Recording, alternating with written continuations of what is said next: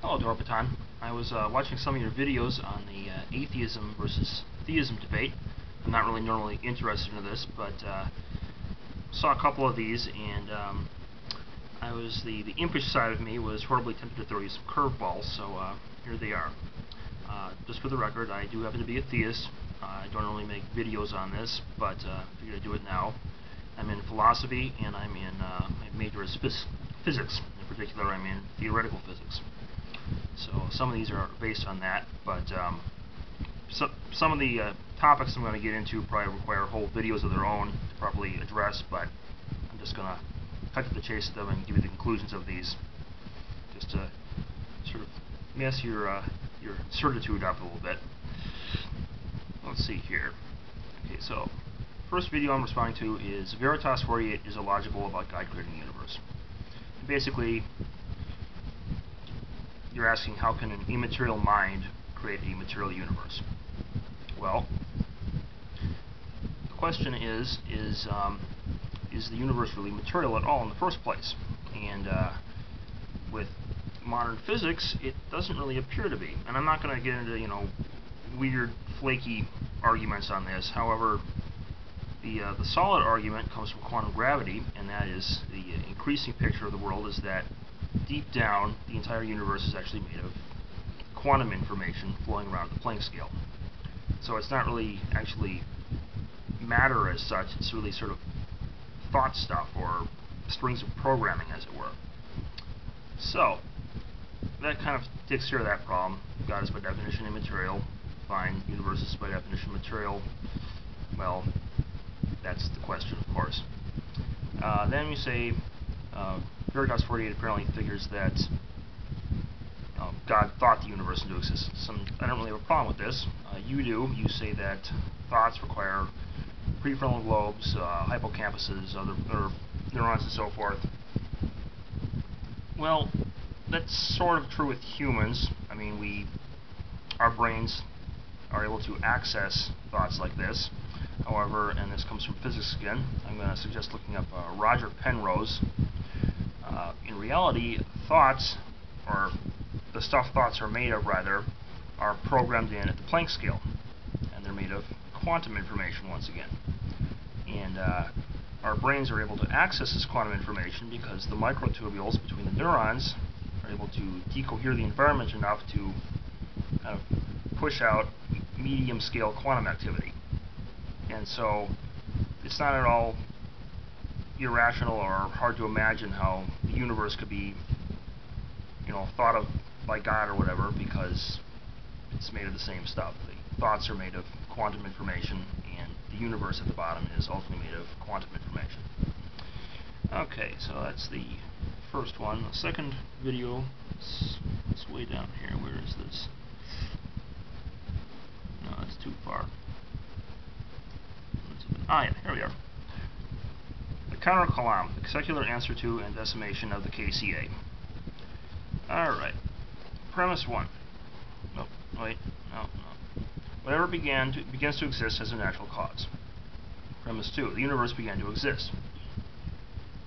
Conclusion. Therefore, the universe has a natural cause. Okay, that follows. Keep going. Here. Natural cause means a spatio-temporal causation that uses pre-existent energy matter to produce a new extant configuration. Not really true. Most of it is, but I don't know if you realize this, but from my area, from what I've been studying, it appears that the universe is actually made of wave functions, including space-time. And so, when you get down far enough, natural causes are not really spatio-temporal at all. They're with quantum gravity in particular. We're trying to study how gravity works at the more fundamental level than Einstein, and Einstein pointed out that gravity is curved space-time. Well, in order to explain curved space-time, you need to have something more fundamental than it. Otherwise, it's going to be circular, right?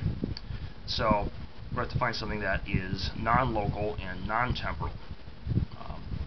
You can already see this kind of thing with quantum entanglement, where there's non-locality, but this kind of takes it to the next step where it's completely extra-local. It's basically programming in space-time is sort of a construct from the programming. Alright, a supernatural cause, you say, is thus an aspecial, atemporal causation that creates new matter and energy from nothing. Well, that kind of sounds like how I was describing the wave function. And I'm going to point out here that the wave function actually doesn't have any physical units of its own. It's just a pure mathematical probability. And the funny thing is that it appears to have a sort of physical existence, as it were, even though it's the equations define it as purely mathematical. And then, of course, the question is how can, energy, space, and time all derive from this? Well, the answer is it's really isomorphic. Isomorphism is something that's tautologous on the outside, but is complex on the inside. So the wave function defines the whole set, defines the entire quantum state, but then within that you have, the wave function over space, the wave function over time, and then there's energy conditions. And so space-time and energy, you can see as defining each other kind of circularly, and you can, within that system, you can then create a sort of physical world. But the physical world, the physicalness of the physical world is all internally constructed.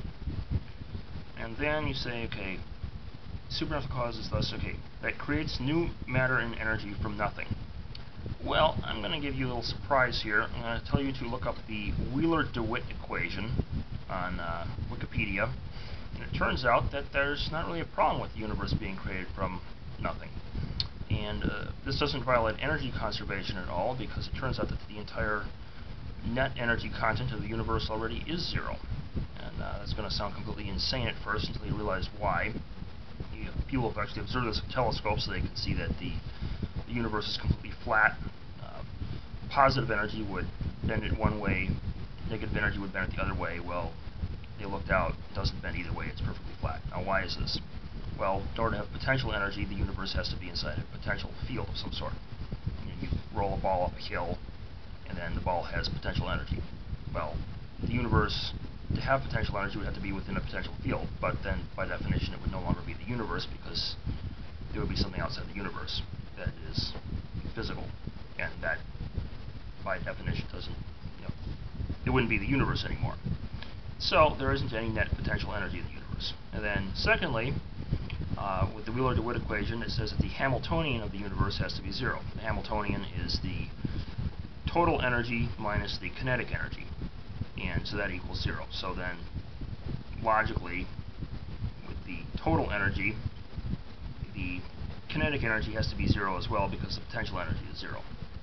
And this actually makes sense from a different perspective as well, because, in order to have kinetic energy, particles have to be moving, but with respect to the universe, it's not moving with respect to anything. It's stationary with its own average reference frame, so in its own average reference frame, all of the energy cancels out exactly, and there is total zero energy in the universe. And basically just think of it as cutting zero in half, you get negative ones and positive ones, and then we're just the ones rather than the negative ones, and that's how we get the stuff, despite the fact that there is no energy in the universe. So, no, this isn't really illogical at all. It seems illogical because we're often stuck believing that or intuitively it appears everything's material, but that really isn't the case with theoretical physics today. So I guess that's kind of the basis for your arguments here, and gives you something to think about. See you later. I'll upload this now.